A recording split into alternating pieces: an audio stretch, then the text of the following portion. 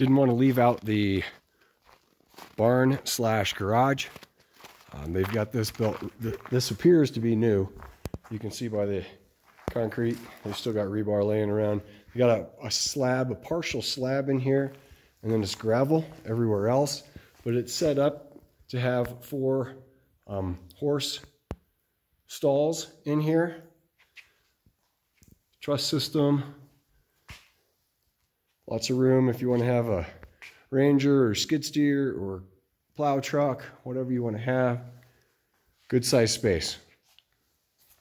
Looks like it's all fairly new.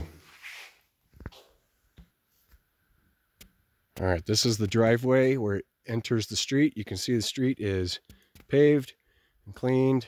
You can see over there a little further up that there is snow on the road, but it is paved, so it's pretty easy to move around on. This little spot coming right up the hill, kind of hard to catch with these shadows, but it's a little bit steeper right here, right as you come in, but not bad. This hasn't been plowed. They've just been driving straight up it, so not too bad. And they've got a gate there. Looks like it has an automatic gate opener, solar powered. So cool property. I like it.